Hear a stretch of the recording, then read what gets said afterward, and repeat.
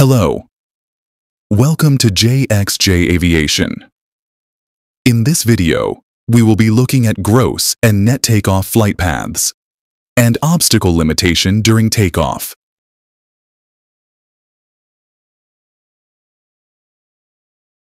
First, let's look at takeoff.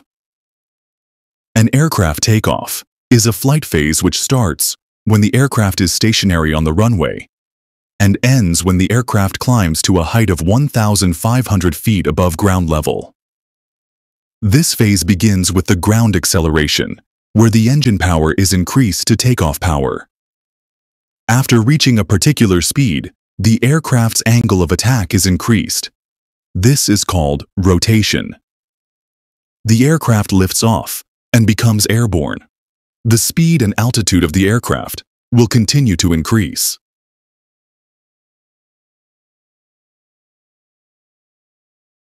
The vertical trajectory that the aircraft follows post-lift-off is called the takeoff path.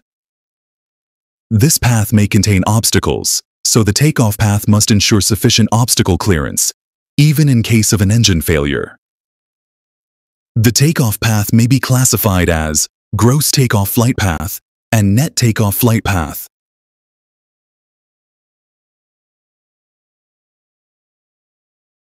What is gross takeoff flight path? This is the ideal flight path that an aircraft is expected to follow during takeoff, starting from 35 feet above the runway. This flight path considers all engines are operating, standard atmospheric conditions, and no performance penalties. What is net takeoff flight path? The net takeoff flight path is the flight path that the aircraft would follow because of factors such as failure of the critical engine, non-standard atmospheric conditions, and inclusion of performance penalties. This flight path is needed to ensure the aircraft clears all obstacles during takeoff.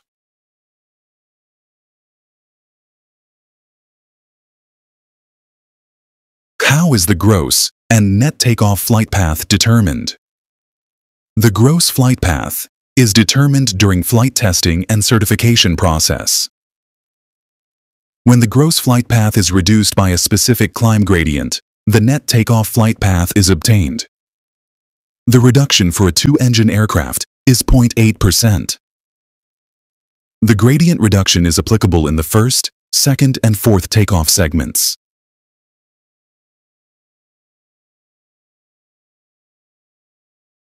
Net takeoff flight path and obstacle clearance. To understand this, let's consider a two-engine aircraft in the second takeoff segment. This segment starts when the landing gear is fully retracted and the engine is at full takeoff power. Here, the minimum climb gradient to be maintained is 2.4%. When this climb gradient is reduced by 0.8%, we get the net takeoff flight path. As per regulations, the net takeoff flight path must clear any obstacle by at least 35 feet.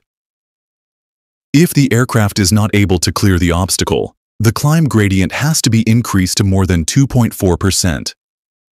This means the maximum takeoff weight, or MTOW, may need to be reduced to meet this new gradient requirement. This is known as obstacle limitation. Similarly, the net takeoff flight path must clear obstacles by at least 35 feet in all the takeoff segments.